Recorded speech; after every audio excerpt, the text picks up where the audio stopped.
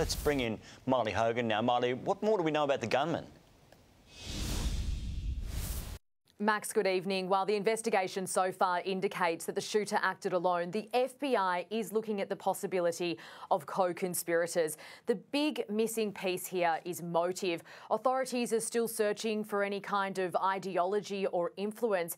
And now that those who knew the shooter are starting to come forward with their stories, we are beginning to get a bit of an insight into the shooter's state of mind. The man who pulled the trigger, Thomas Matthew Crooks. The would-be assassin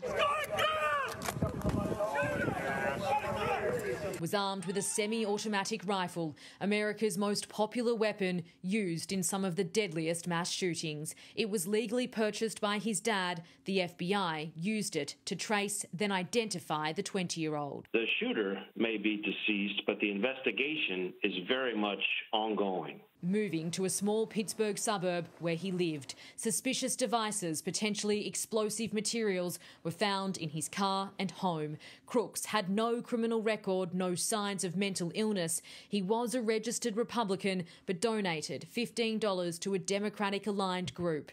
His former classmates described him as smart and polite. Others? I mean, he would sit alone at lunch. I mean, he was just an outcast, and you know how kids are nowadays, so they're going to see someone like that and they're going to target him because they think it's funny or whatever. The FBI digging through his phone and online life, piecing together the final moments that led to this. He's on top of the roof. Don't go over there.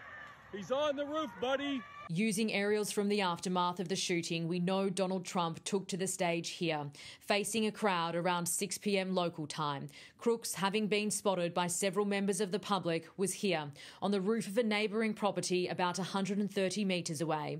At 6:11 p.m, just a few minutes into his campaign speech, loud popping sounds were heard in the crowd and Trump ducked. Within seconds, a Secret Service counter-sniper poised on a roof behind the presidential candidate returned fire and Crooks was dead. But central to the investigation, the catastrophic failing of the Secret Service. Crooks was seen by spectators crawling into his sniper position before he opened fire. Yeah, someone's on top of the roof. Look. There he is right there. Right there, see him? He's laying down, see him? A local police officer reportedly climbed a ladder to confront him, but retreated when Crooks pointed the rifle at him. And still, he was able to fire on the former president before his security detail did anything.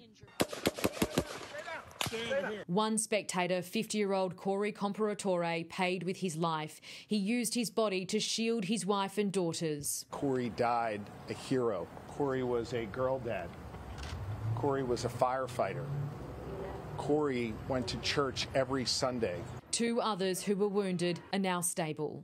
Political disagreements can never, ever be addressed through violence. This would have been the first election Crooks could legally vote in, but what drove the 20-year-old to try and murder a former president is still anyone's guess. In the United States, Marley Hogan, 7 News.